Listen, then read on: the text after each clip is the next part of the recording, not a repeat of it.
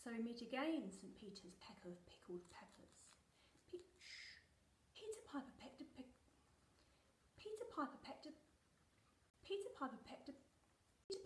peck of pickled peppers. If Peter Piper picked a peck of pickled peppers. If Peter Pepper picked a peck of cut. So we meet again, St. Peter's party people. No, just pop him back in his cage. It's just weed on me. Okay. Oh, hi guys. This is mainly a shout out to year 3 and 4. Whoop whoop. However, there are some children that are still not back in school even though their classmates are back. For whatever reason, if you're at home, we just want you to know that we're thinking about you and we miss you very much. School is not the same. It's not the same at all. You're missing for a start, so we haven't got our St. Peter's family all together. There's not that much fun at break time. We have to stay apart. We can't always use resources. School is very, very different. Now, your teachers are actually teaching other year groups because we're only allowed 15 children in a class. Mrs. Paget is teaching some year 6 children. Miss Burgess is teaching children from different age groups, so they really miss you, but they haven't got time to provide you with lessons. So they said, if they're teaching our children, we should all be teaching you. So that's what we're here to do. So every day, although we're not your teachers, we're going to give you a daily task to do at home. So Mrs. Paget and Miss Burgess gave me the job of a literacy lesson, persuasive writing.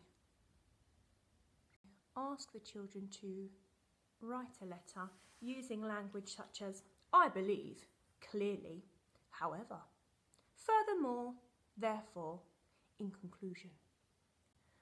I'll be honest, I don't really like teaching year 3 and 4. I prefer reception, the little cute ones. You're still cute, you're still cute. Do I have to do this?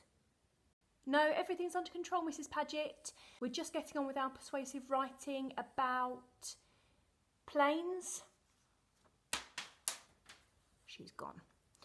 Okay, so let's talk about school without you. It's just not the same here. We have no house competitions, no sports day. We can't even have proper parties because of social distancing. And what I'm really upset about, and you will be, definitely if you're school council, is no ice bucket challenge. You know when we have the ice bucket challenge, and last year it was Miss Burgess and Miss Woods have a bucket of icy cold water with ice cubes in it thrown over them while we sit there and eat ice lollies. It's not happening. However, I went to Mr. Holditch and I said this. Hi Mr. Holditch, is it okay if we have the ice bucket challenge again this year? No, not this year. All the children aren't back in school. Please? No way. So that's what happened. I need your help. You need to change Mr. Holditch's mind.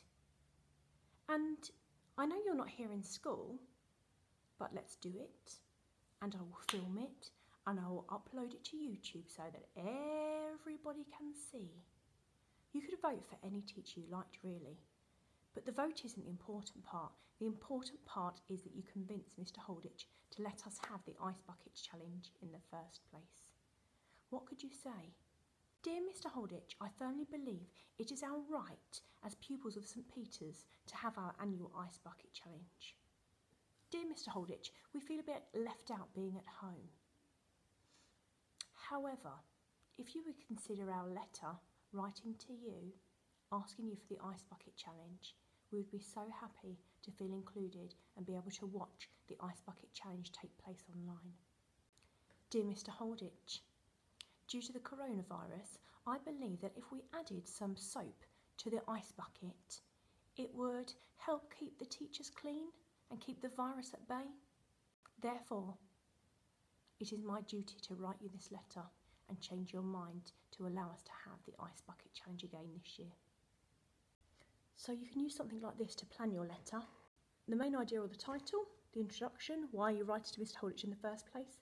Then they've left 3 points there for you to argue. Can you think of 3 reasons why you should be allowed the ice bucket challenge? And at the bottom there, your conclusion. These are some persuasive writing prompts there. I'll take a picture of that and leave that at the end of the video for you to refer to. One idea is to use post-it notes. Pop down your ideas, all of the reasons why you think we should be allowed the Ice Bucket Challenge, and then use those post-it notes to write a paragraph at a time to Mr. Holditch. You need to convince him. You need to convince him to let us have the annual Ice Bucket Challenge. Actually, do you remember the language that Miss Burgess and Mrs. Paget wanted you to write at the beginning?